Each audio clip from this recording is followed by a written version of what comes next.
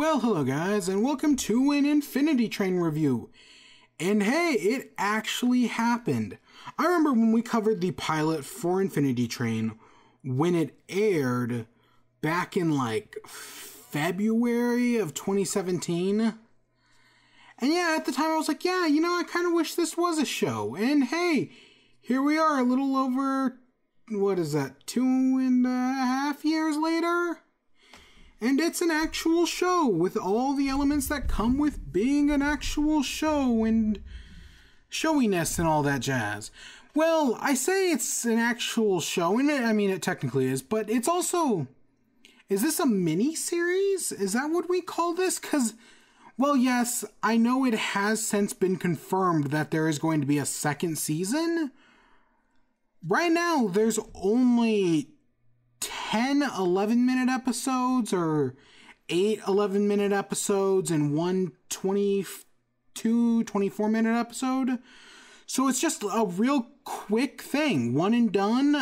There's going to be a second season. I did see that on Twitter a few days ago now, I guess. Because the entire show aired over the span of a week.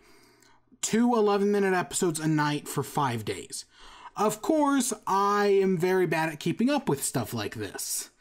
That's kind of what lost me on OKKO at first. Is that they aired like a bunch of episodes one after another, day after day. And I couldn't keep up. So eventually I put it by the wayside and came back to it when it went on its like first big hiatus or whatever. And yeah, OKKO is pretty good as well. That's in its final season. I don't think it'll be done before the end of the year. God, that's crazy. But yeah, here we are. So going into this, I might as well say, so I'm going to do, even though I can't keep up watching it, now that it's like done airing, I feel like I can like sit back and I'm going to do it. But my plan is, originally I got up this morning and I was like, I'll watch all 10 episodes, all 10, 11-minute episodes, whatever. Let's just put it like that. And then I'll do the videos, right? One a day. But then I watched this first episode and realized, you know what? Let's not do that. I think I'm just I'll watch like I normally do. I'll watch an episode, then I'll do the notes and all that, and then we'll do the review. So even though the entire first season has happened, I haven't seen past this first episode, and that's the way I'm going to keep it. I'll probably do the rest of the episodes today, the day this goes out, Monday the 12th, hopefully.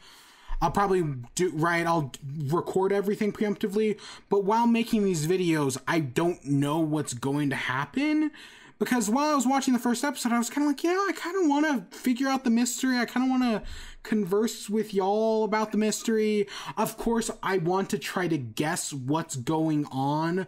I'm inevitably going to get it wrong. I've been around this block enough times to know I always get it wrong. Even when I'm right, I'm wrong. But I'm gonna try to take a stab, and hey, it could be fun. It's, from what we've seen so far, it's a good show. I do recommend it, and especially with that short length, yeah, you could totally get through this in like 2 hours. Well, yeah, you could probably get through this entire thing, all 10 episodes, in about 2 hours. So yeah, no, it's worth your time. But hey, I've stalled for like 4 minutes. Let's actually get into it. So it starts off with Tulip and her friend. They're coming home from school, and Tulip's really excited to go to game designer camp because she wants to be a game designer. They're in presumably Wisconsin. We know she's going to Wisconsin. And Tulip and her friend, we get this little dialogue exchange. Basically, the entire thing is to set up that her parents are divorced. I feel like it's kind of forced and unnecessary, especially because in like 2 scenes, they're actually gonna go more detail into it and we're gonna get it directly from the horse's mouth. So, I feel like, yes, they needed to set a few things up, but then I feel like the following scenes set it up more organically, so it's less needed. But yeah, we see Tulip's working on her game, and things are supposed to fall and run into other things. Rad guys popping bad guys. Sounds like a kind of funny show. And yeah, I can relate to this. I tried to make a platformer once, and it went about as well as this did with all the problems, but she's all excited to go to this game developer conference camp thingy this weekend. But then her parents, who are recently divorced, they don't actually ever say like they're recently divorced, but the way this whole dialogue exchange goes, you can tell that this is a very recent thing. And that's why I think doing it this way, instead of the exposition dump earlier, like a minute earlier, the way Tulip talking to her mother is much more organic. Because yeah, basically the father is busy, like he double booked himself, and the mother is busy with work, so she can't go to her game developer camp in Wisconsin. I don't even remember the city's name. The name I'm thinking of is definitely, it's Oshka. The name I'm thinking it is, I know isn't the right name because it's super offensive. I shouldn't be laughing at that. But yeah, so she can't go and she gets all mad. And of course, it's her struggle living with her divorced parents. So she decides to run away, run to the gaming camp. Title card. Yeah, it's basically the setup. It's basically the first like hour of Inside Out, but without all the inside outness. The weirdness is going to come later.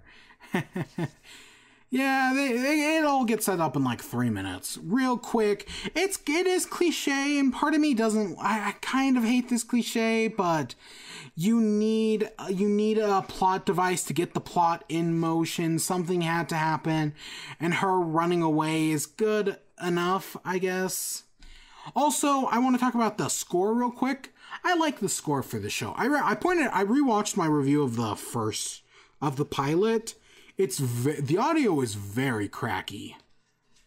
Very cracky. So, yeah, and even in the original pilot, I remember the score being really good. And yeah, the score here is really good as well. We'll talk about sound design in a minute. But she's ran away and she's kind of lost in the snow. But hey, this weird magical green train shows up and it's going exactly where she needs it to. Is it a mirage? Who knows? Who knows what's going on? All right, it's just getting our plot in motion. She needs to get on the train somehow, and this train says it's going to take her to her destination, even though it's one of those stranger danger things. She does it anyways. So boom, she's in this like snow room, and there's these like snowmen, but there's this little like robot thing, and it's asking if Tulip is its mother, and the robot thing, it's got like two voices. One is Wheatley from Portal, who's voiced by, oh god, what's his name? Not Ricky Gervais, not Carl Pilkington. It's the third guy. I don't remember. Stephen Merchant, maybe? Is it Stephen Merchant? I don't remember, don't at me.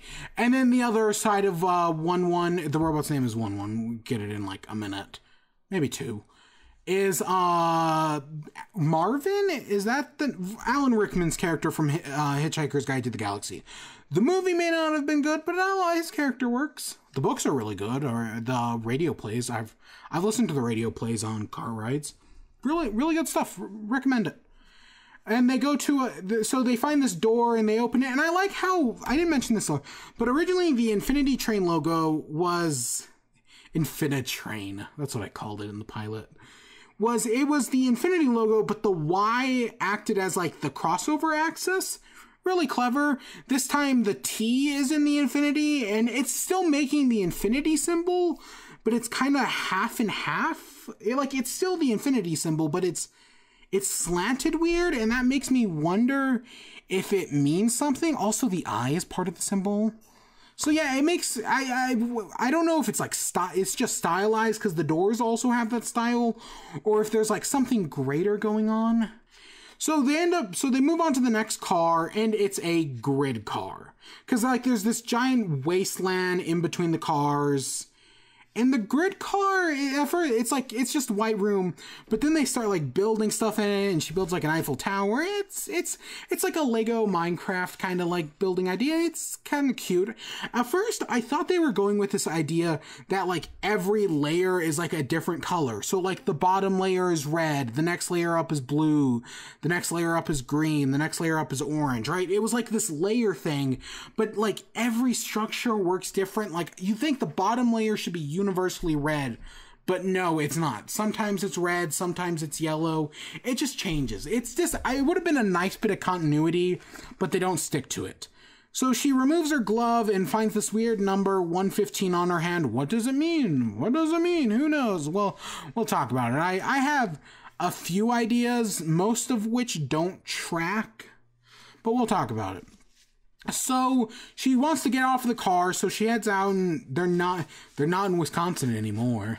Toto, this doesn't look a lot like Wisconsin. And the train has stopped, but they see this like beam of light come out of the sky. It hits into the train. There's this guy in it, and then he gets dusted. Yeah, no, pretty gruesome, but so who knows what this means? We'll talk about it. And then so she tries to run away, but she gets stuck in the mud. She can't leave. Then these weird like cockroach things start burrowing out of the ground. She runs away back into the grid car. Did I say the episode is called The Grid Car? This episode is called The Grid Car. I feel like I didn't say that because I was so busy in my preamble. And then on the grid car, this thing, like, it starts to light up and it starts stealing her life force, which is really interesting. But 1-1 creates like a little house. It's cute. And they're able to trap it and they get away. All's well that ends well. I might as well, also with this cockroach thing, something I noticed was, I think the score is good. The sound design is okay. Like, there's one point where she builds a little wall and the cockroach runs into it, and you expect it to like make a thud sound as it hits it. Nothing happens. I feel like it should have made an impactful sound. It's like when someone falls off a cliff and you don't hear like a thud. It feels like it's missing something.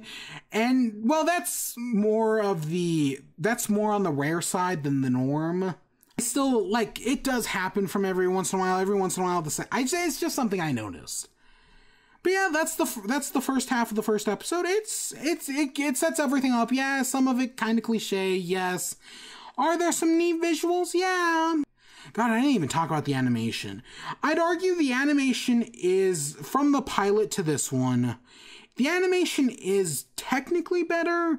Part of me wasn't sure about it at first, because I actually like Tulip's design of, in the pilot. And this one makes it a lot more, she's a lot rounder this time, and I didn't really, based on the trailers, I didn't really know how I like that. I kind of like the more, like, angleness of the pilot, but actually seeing it in motion, it does really work. It is going to be interesting, because I know episode 3 is the Corgi. They go back to the Corgiopolis and I'm pretty sure Atticus is back. So yeah, so comparing that to the original is going to be interesting. I wonder how, like, well they compare to one another, because the animation is good. The backgrounds are pretty good. It's all okay. It's all getting the mystery set up. It's giving us a lot of pieces, some of which it's enough to get me curious to watch more. And so, yeah, let's go on to episode 2. So it starts off, they're in a room with is it a crossword puzzle? I cannot for the life of me remember what these are called. I was trying to Google it and nothing was giving me what I wanted. Because it's crosswords, right? It's words that go through each other, but I know they have another name. But it was, my brain just like farted and I could not remember this word. But they're trying to get through this room, and 1-1 screws it up. I like all these little tiles. They're all really cute little gags. Yeah, that's kind of neat. They go to the next room, which has like these gnome wizards that run on their beards, and they talk like Pokemon. Sure. And then they go to the next room. It's a pinball room. It's okay. That's kind of neat. Again, it's shown. Again, this is all set up. Our first episode, like, hey, what's going on here? So this second episode is like, hey, rooms can be different. Oh, this episode is called The Beach Car, which I forgot to mention that.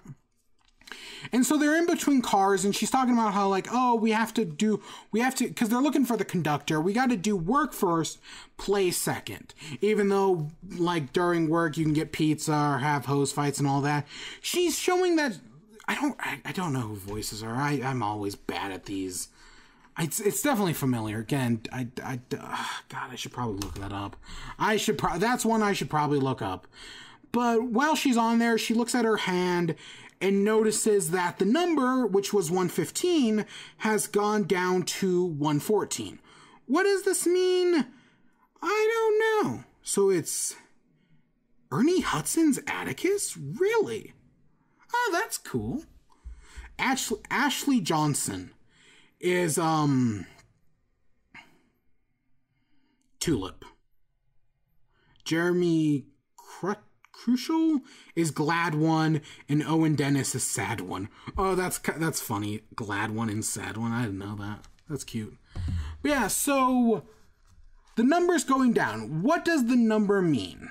And later on in the episode, we see the number. They don't even comment on it, but it goes down from 14 to 13. Now, I'm not taking the pilot into account. Let's just pretend the pilot doesn't even exist. So what does the number going down mean?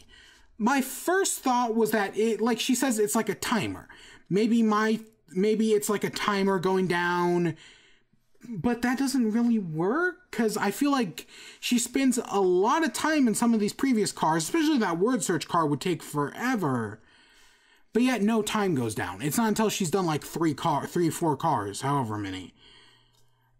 Another idea is that it's how many cars she's gotten through. But again, that it doesn't go down in between cars. So that can't, like, it's how many cars from the front. Another idea was maybe the number indicates how many people have to get off before her stop. Because we know based on that other guy who gets snapped, there are other people on this train. So my idea was like, what if it's like a queue, like when you go to the DMV and you get a queue number. There are this many people until she can get off. But I don't think that works either because then the number would have gone down when the guy got snapped. So far, I have no idea how this works. I do think, though, just based on this early impression, I do think the train says it's taking her to Oshka? Again, don't care. It's Wisconsin. And so my guess is it's actually going to take her there, but she has to like do something to get the number down. And when the number hits 0, even though it looked like the guy got snapped, he didn't actually get snapped. That's just the train taking him to his destination. That's why the train stops, because it's like them getting off, basically. And we see when she gets on the train, she gets blasted by this light. So this guy getting off is also blasted by light. Like they're like, oh, this is a bad thing. My current train of thought is that it isn't. They're seeing it as a bad thing because it looks like a bad thing, but no, this is actually people like getting to their destination.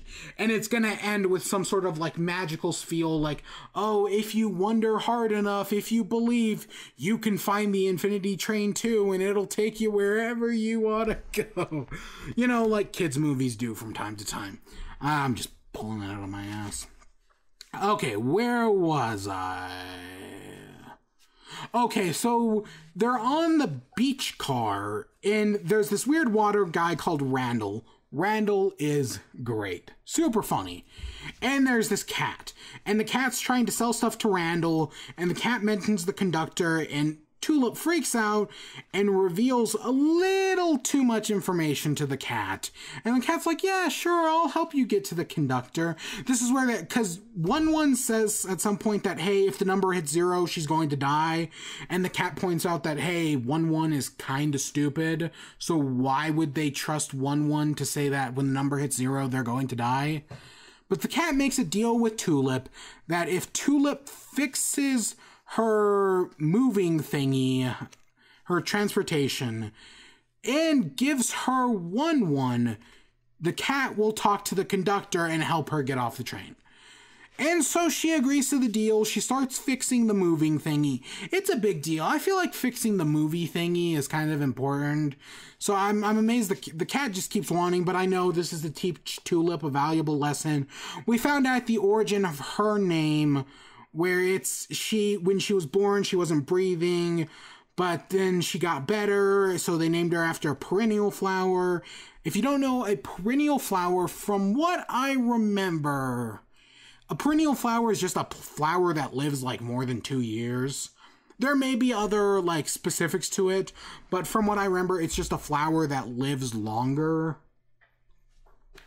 Yeah, so I get the meaning of the name, right? She had problems at birth, and it looked like she was going to die, but because she didn't, oh, she's lived longer, so hey, that's where the name comes from. Yeah, it makes sense. Part of me wonders if they're Chekhov's gunning this, where it's actually going to be like, hey, this is going to come back later. I don't remember what I'm thinking of. There was a show or a movie or something where the kid had asthma. I don't even think it was a good show or movie, but the kid has asthma, and his lungs close up, but they're in like poisonous gas or a burning building or something. They get the kid out, and then because of the kid's asthma and his lungs closing up, he manages to survive the burning building. So part of me is like, is the show gonna do something like that? I doubt it. I think this is just like a one-off thing, but something I do think they're Chekhov's gunning is the donut holder. It's basically just a pipe they're making holes out of. Later on in the episode, she'll put it in her backpack. That better be a Chekhov's gun. I hope in every episode she gets a little something that eventually comes back in the 10th episode or 9th episode. I think that would be really neat, but we'll see. But they need oh yeah, Tulip gives her a daisy because sentimental. Cute. It's not it's me with the hibiscus and the rose. But so Randall takes them down to the ocean market. They find the gear, but this kind of shows Tulip's selfish motivations. Another thing that surprisingly hasn't changed from the pilot. And she's willing to trade the flower for the gear. So there's something about the price of what the things you desire. It's okay. And then the cat takes her transportation dealie and takes 1-1, and they head off to find the conductor, and they say it's going to take like a week or two to find the conductor. I like the transportation dealie. I like how it works, that it shoots the thing out, and then it magnetically suctions itself to the thingy, but it can also like ride kind of like a rail car where it's got the sparks going off. It's a nice design. Tulip's all feeling sad in the beach car. We get a team of Randalls. Again, Randall's really funny. I think he really works. And then Tulip gets Randall help to go after the cat, and they have a little chase scene. It's okay. Again, Randall's still really funny. And they're eventually able to catch the cat, stop the transportation dealie, and Tulip gets 1-1 back, and everything's ends well that ends well. The cat says she's making a mistake. I don't know, that might come back. Hopefully, maybe, potentially. Again, we've only got 9 episodes to work with, so we'll see. We shall see. But yeah, Tulip makes up with 1-1, and hey, she's growing as a person. So yay! This is a journey of self and personal discovery. And yeah, the second episode's okay. I kind of like the first one more just because it's a little more like set up. This one's, I don't know, I don't really like the cat that much. I do like Randall though. I mean, it's okay. They're both good episodes. I am interested to see where the show goes from here. And yeah, I like the idea of it. Even though part of me wants a season, because the idea of an infinite train with infinite cars has a lot of potential, and the fact that I know it has a second season is a good thing. But part of me is like, a tight, curated experience could be a lot of fun. I haven't seen one of these since, what, Over the Garden Wall? Which I still have not seen. But yeah, no, the show's done enough to get me interested. I mean, I was already interested from the pilot, but here, coming a second time around with all the changes and whatnot that's been made in the past, like, 2.5 years, it shows that it's still got it. It's got the intrigue. While I haven't seen anything that comes after here, I have heard from a few people who have seen it that it is really good. So yeah, I'm super excited, and hey, over the rest of the week, hopefully we should be tackling it. I mean, this is a 25-minute video, so God, this is gonna be a pain to edit. Oh God, it's weird to be back in the groove. It's weird to be back in the groove. But yeah, stay tuned for more. Until next time, peace.